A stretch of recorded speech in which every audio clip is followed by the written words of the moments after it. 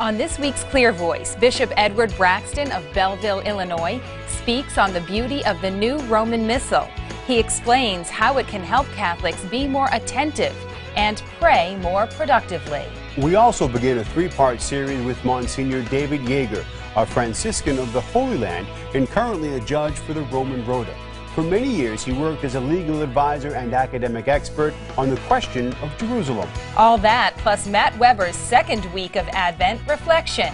Those stories and much more right now on Clear Voice.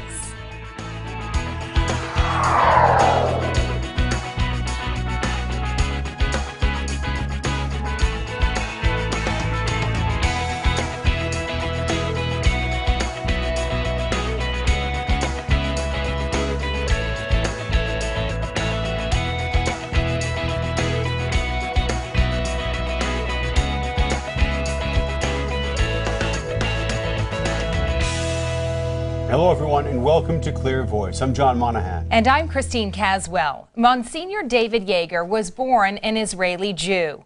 Born in Tel Aviv, he became a Christian as a teenager. Monsignor Yeager is an expert on the Middle East and has been involved in a number of negotiations in the region. Today, he talks to us as an academic expert on the question of Jerusalem. It was the dilemma that confronted the United Nations organization when it deliberated on dividing the Holy Land between two national states, an Arab-Palestinian state and a Jewish state, and was aware that in the Holy Land there were rights and legitimate interests that belong to a very large part of humanity, and that cannot be left for regulation by one national state or even by the two states together. Therefore, the United Nations established Jerusalem and its environs as an area under international administration, in which the followers of all three religions, Judaism, Christianity, and Islam, would have equal rights and would be equally protected by an international administration. An administration that would also look after religious rights in the holy places throughout the rest of the Holy Land. Unfortunately, the peaceful transition that the United Nations had envisaged from British rule to the new arrangement did not come about. As a result of war, Jerusalem was divided between an area in the east under Jordanian control and an area in the west under Israeli control, with each side annexing unilaterally the part that it controlled militarily. In 1967, again, the situation of the ground changed when the entire area came under Israeli control. What never changed is the legal situation.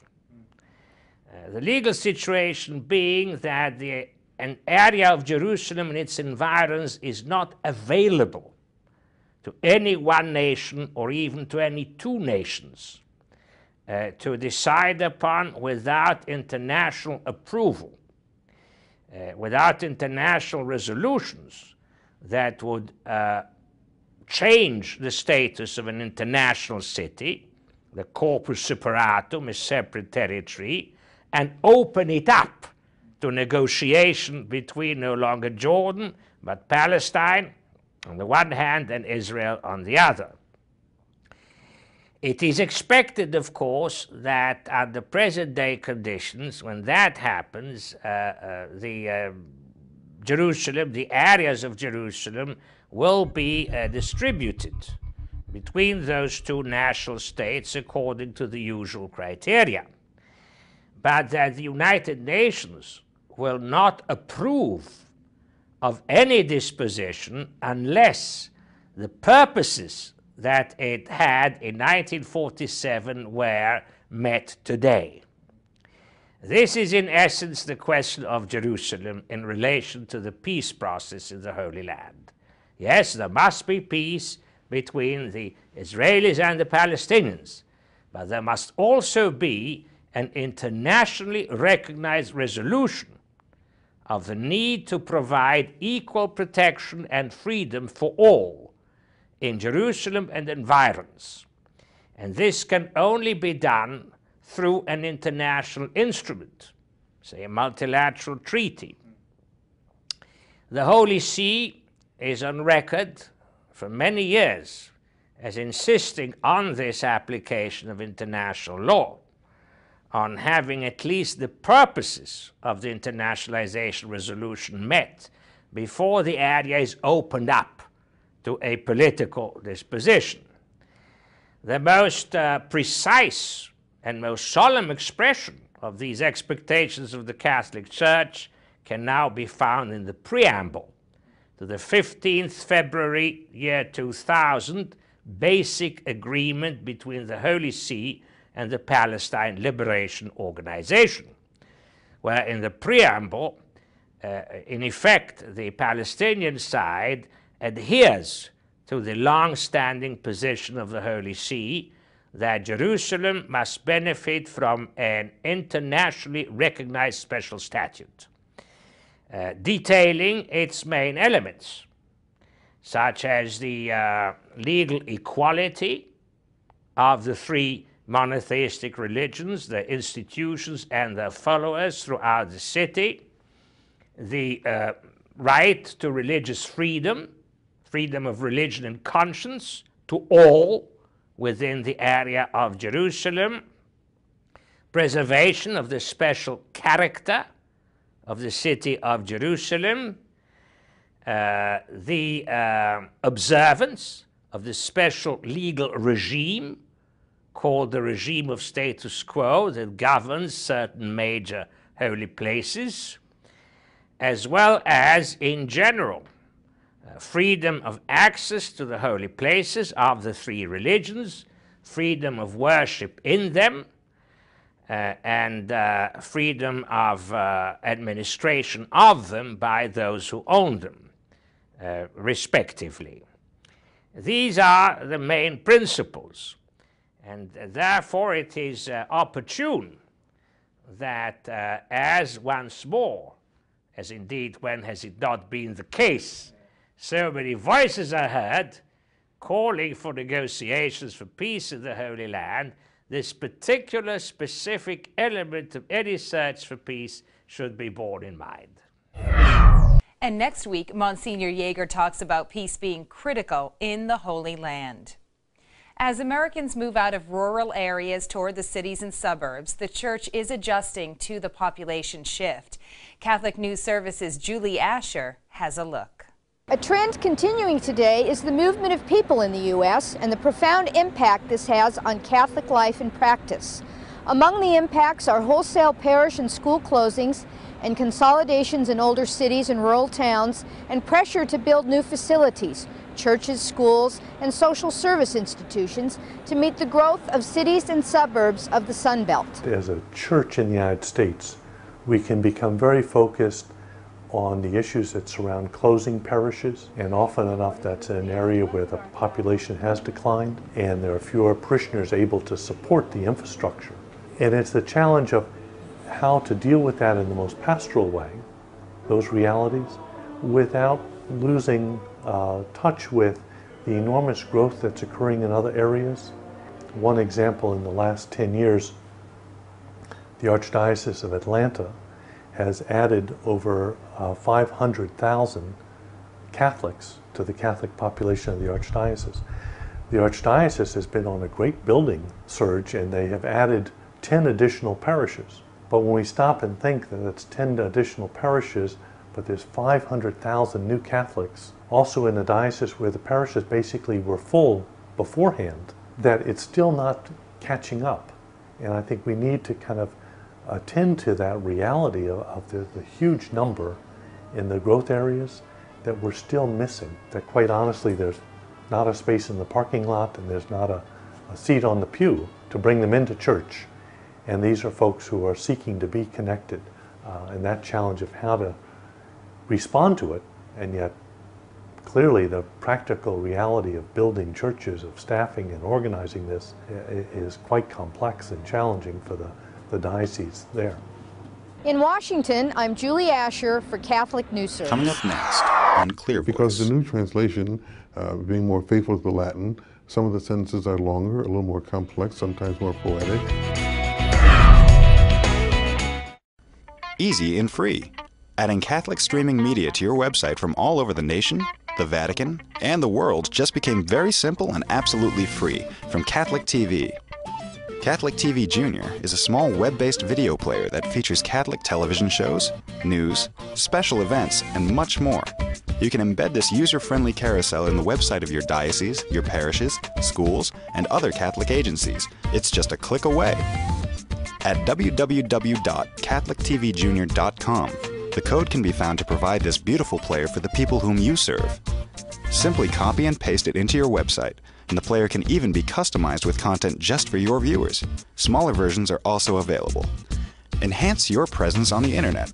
Educate, inspire, and evangelize by adding Catholic TV Junior to your fine website, and the video is always changing. It only takes minutes to add Catholic TV Junior to your site, and everything you need can be found at catholictvjunior.com. Your Catholic website will never be the same. From your friends at America's Catholic Television Network, Catholic TV.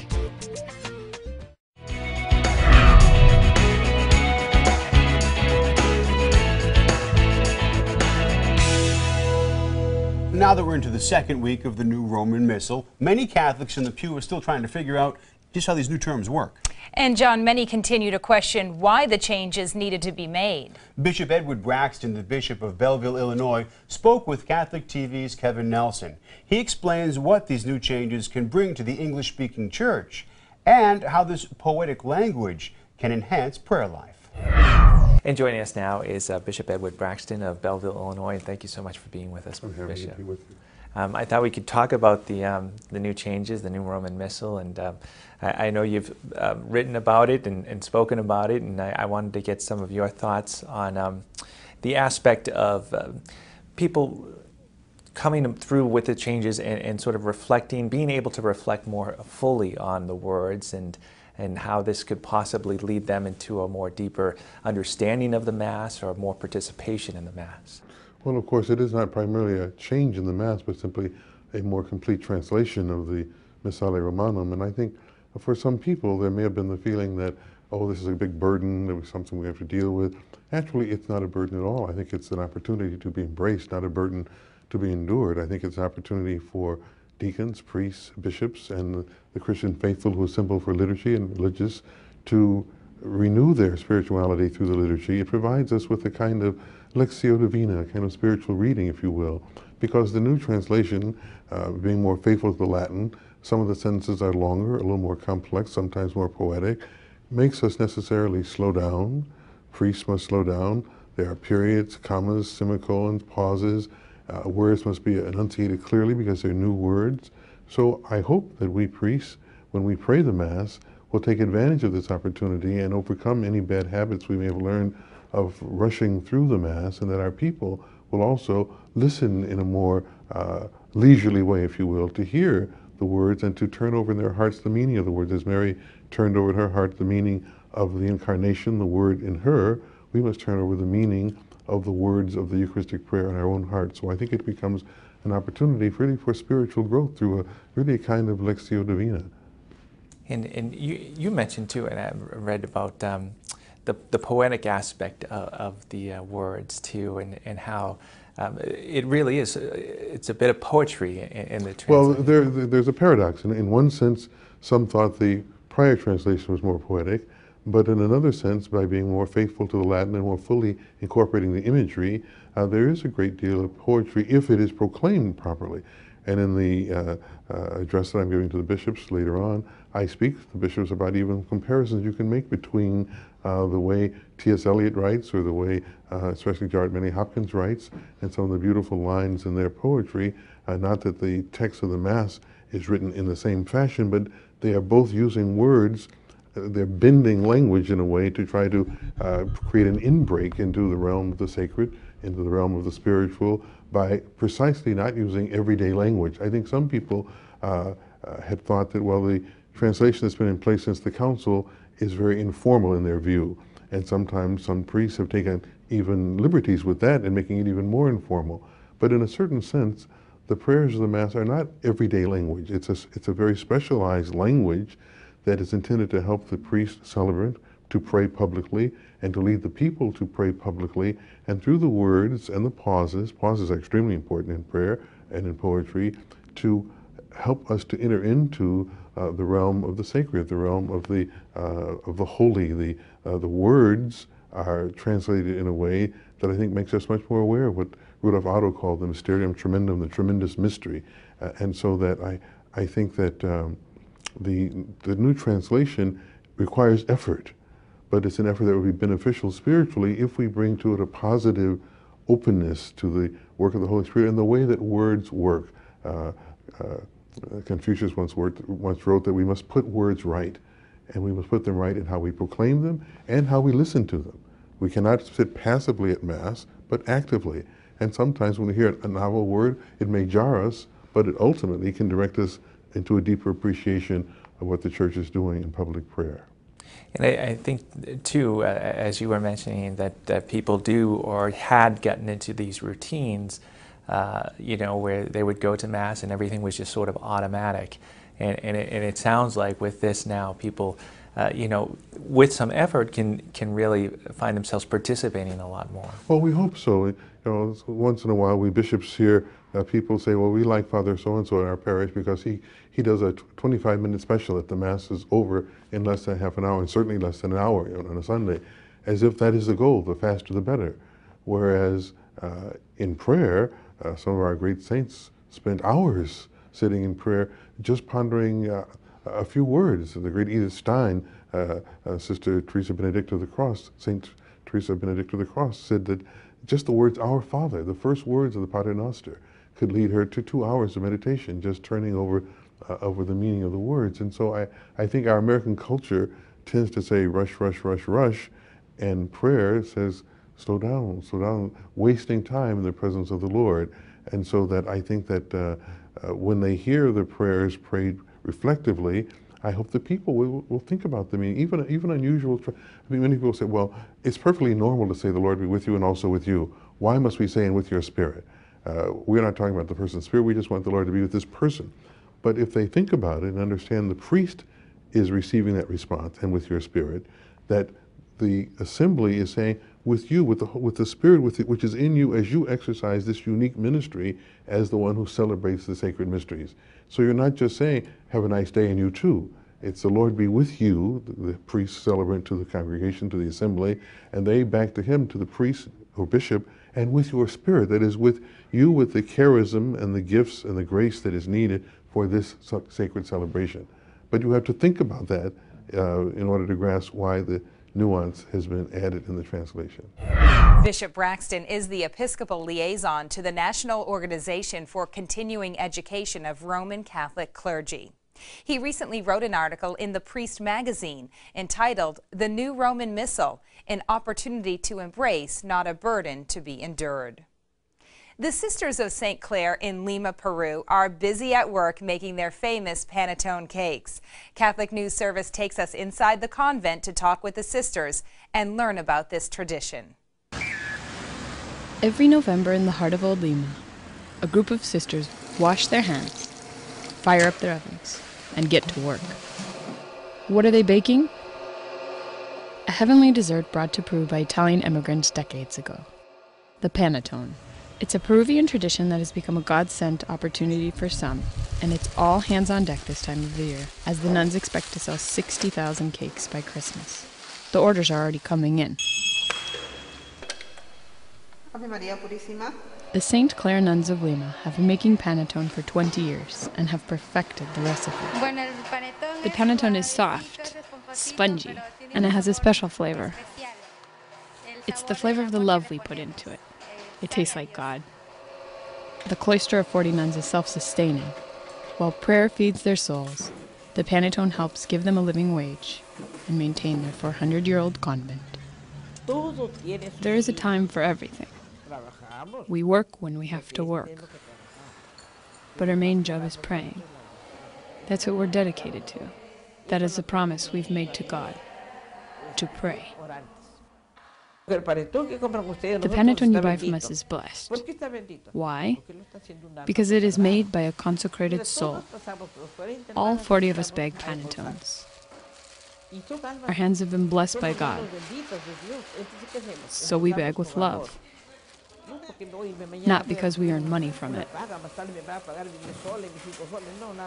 I do it out of my love for God and for the salvation of souls.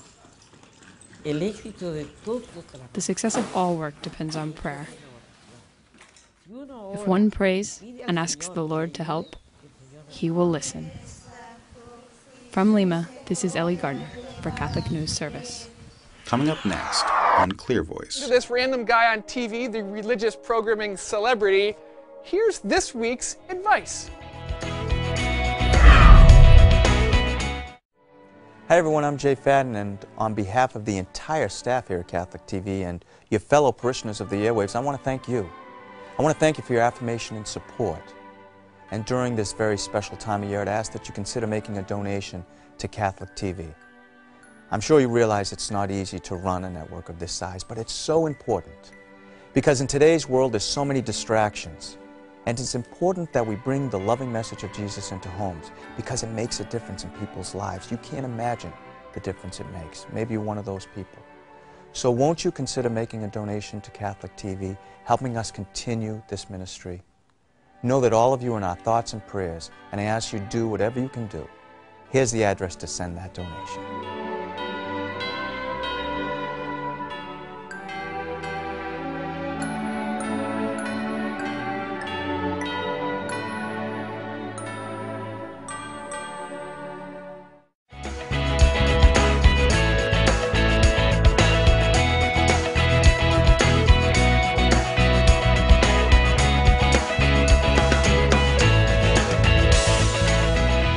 Pope Benedict says that it is important for us to find long-lasting solutions for world hunger and not to just send food to the hungry.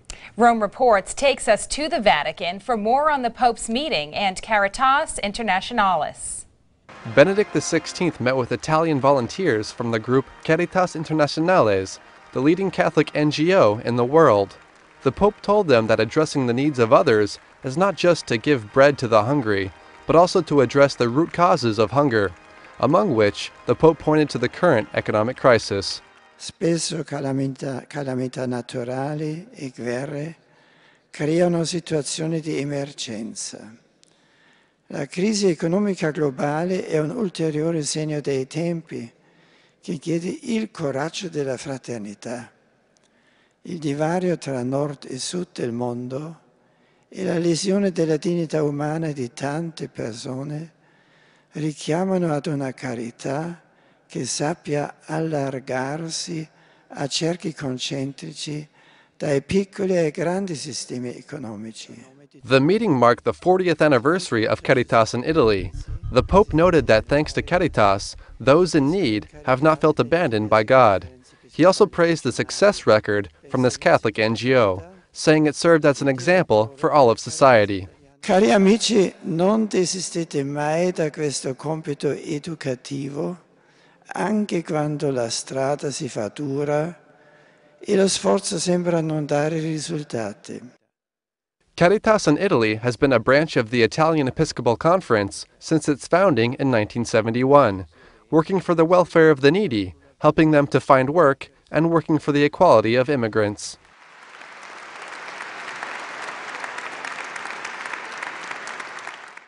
And now let's take a look at the many significant events that have taken place this week in the Church.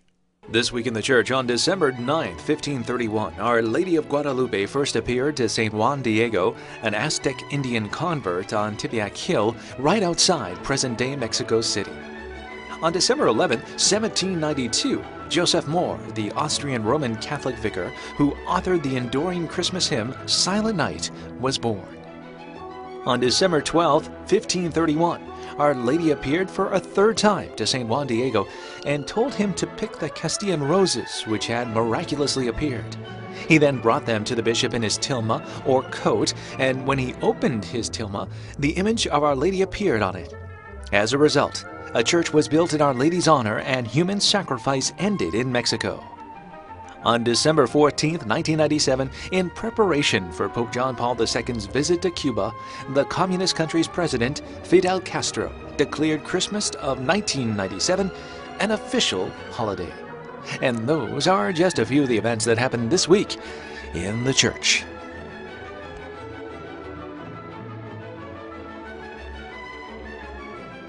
This week, our friend Matt Weber reflects on the second week of Advent. His advice: enjoy the silence. A lot easier said than done. Here's a word with Weber.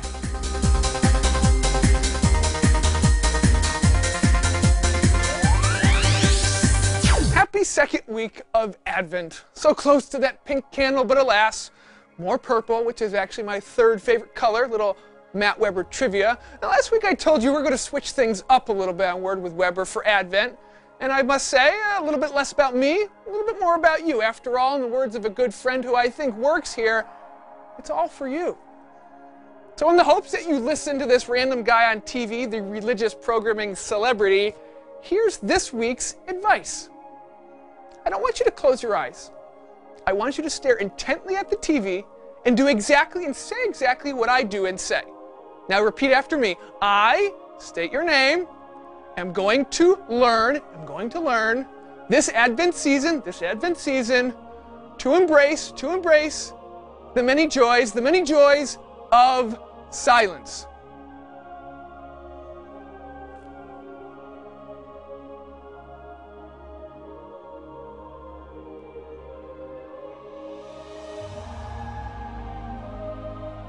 It's amazing what becomes most present when you stop to not just smell the roses, but to listen to the roses, or anything else for that matter that doesn't make noise. Leave the iPod at home one day this week. Mute the TV during commercials.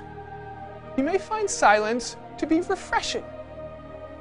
But be sure not to mute John and Christine. They still need to close out the show.